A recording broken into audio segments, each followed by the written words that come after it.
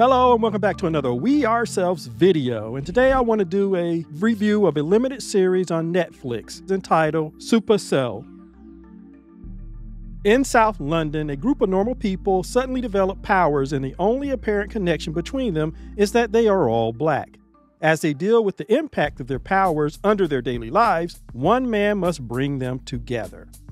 Beyond them being all black, they are all sons or daughters of parents who suffered from sickle cell anemia. That's the other unifying point, which is why it's called SupaCell. The show features the main character named Michael, played by Tyson Cole, and his relationship with his fiancée, Sabrina. They are the central couple in this story. There's 6 episodes. Each one of them highlights one of the different characters. And when it comes to the main character, Michael, he's a delivery driver in London, and he's the one who tries to bring together all of these people into a group so that they can evade this evil corporation who's doing experiments on black people who suffer from sickle cell, and more importantly, their offspring who have developed these different powers. And that's the general background of what's happening. I loved the show. I mean, it was really good. It was riveting. I had a hard time keeping myself from not binging all 6 episodes. That's how good I felt the show was. And it was also refreshing to see black superheroes. The show itself has a 100% on Rotten Tomatoes and a 7 out of 10 on IMDb. It was really nice to see a group of young black superheroes because we don't see that in the United States. And don't mention Marvel Studios and don't mention DC. In fact, Marvel Studio needs to take note from what Netflix was able to do with this show. As I watched it, I was reminded of the CW era of superhero shows, but then one reviewer mentioned the show Heroes. And as soon as they said that, it's like, yeah, that's what this show reminds me of. It reminds me of a British version of the American TV show Heroes, only where all the heroes are black.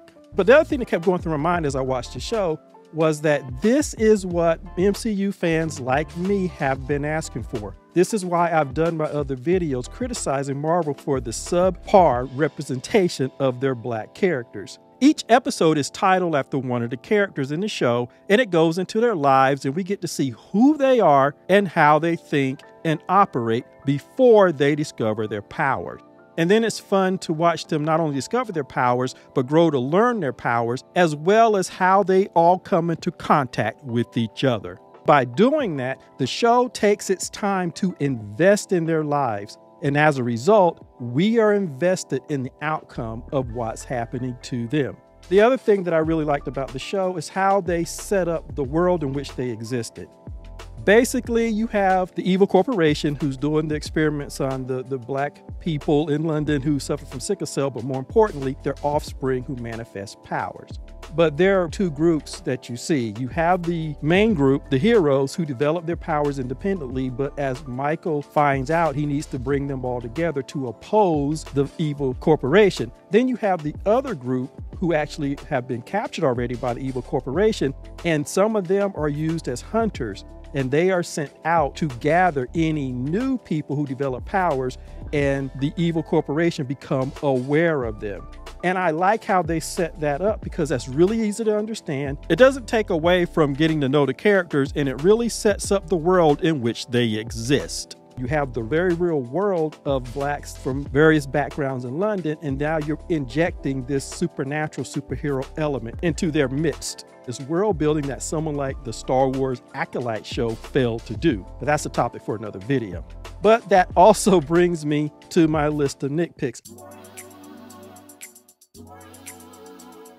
I love the show. I think people should go and watch it. It is definitely worth it. But I also think that there are some pitfalls, or there's some nitpicks that I have with the show. The first thing that I want to say is that there's really only one character involved in gang life, but by the end of the show, all of the characters end up having to deal with the main members of the gangs. Like I said, it's a nitpick because I was hoping that they didn't have to go there. So I thought this was refreshing when you had most of these people, they weren't even anywhere near the gangs. But by the end, and I'm not going to spoil anything, but by the end, they end up having to deal with the gang in their individual ways. The second little nitpick that I have is random people suddenly demonstrating that they have powers. They aren't just discovering that they have powers and how to use them, they are actually using them as if they're experienced. But they're not on the run from the evil corporation, nor are they working for the evil corporation in any obvious way. There was a very clear-cut division of people who had powers, those who had just discovered them and who were on the run. And then there was the group of people who were sent out to gather up any new individuals that were identified by the evil corporation. But all of that is upset when you have random people suddenly show up and demonstrate they have powers, but they clearly don't fall into either of these two groups. It took away from the specialness of the main characters as they go about trying to learn how to use their powers, find each other, and come together as a group to defend themselves. I heard somewhere, and I don't know if it was in a news report or if it was in some kind of show or movie, but I heard that London has the highest number of CCTVs of any major city in the world. But whether it's true or not, the show acts like it is because they go out of their way to constantly show the cameras around the city. And because they do that, I started to question why the characters within the show seem like they are totally oblivious to all the cameras that are around them. You have some of the gang activity in front of cameras. They could clearly be seen going in and out of the activity where they're going to leave a body.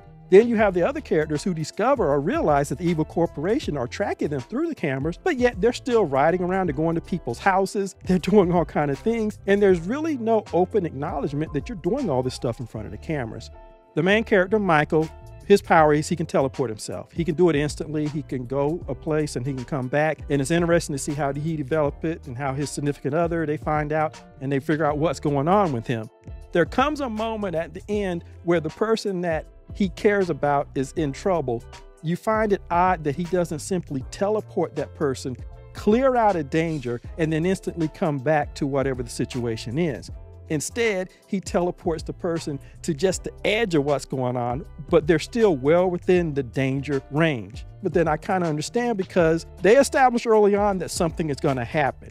And it seems like even though you establish this guy has powers that could keep that thing from happening, because you've already said it would happen and it motivates him, then it feels like your hands are tied. So now the character has to act out of character in order for that event to happen. And the last thing that I want to mention goes back to the people appearing to have powers out of the blue. There is one of the gang members who demonstrates they have powers at the end. And then when you find out that the evil corporation knows about this person and put the person back on the street, you start to think, well, nothing that he did within the entire show actually hinted at he was working for the evil corporation. When you look at something like They Clone Tyrone, the clones have a purpose when they are put back into the community. Tyrone's clone has a purpose. He serves a purpose. And when the human face of the corporation, played by Kiefer Sutherland, when he shows up at the midpoint, he's great and he's there and it all makes sense. And so for me, an American written show actually had better plot line and structure than a British written show when it comes to that.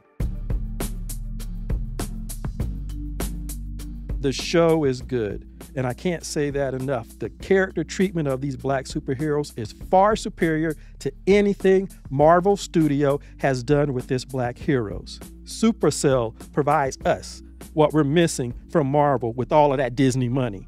In the one episode, the first episode in which we are introduced to Michael, we know more about that character than we learn about Anthony Mackie's Falcon in all 9 episodes of Falcon and the Winter Soldier on Disney+. Hopefully you'll get a season 2 of SupaCell because it's set up for a season 2. So watch it on Netflix and in the comments tell me, did you see it? Do you plan to see it? Did you like it?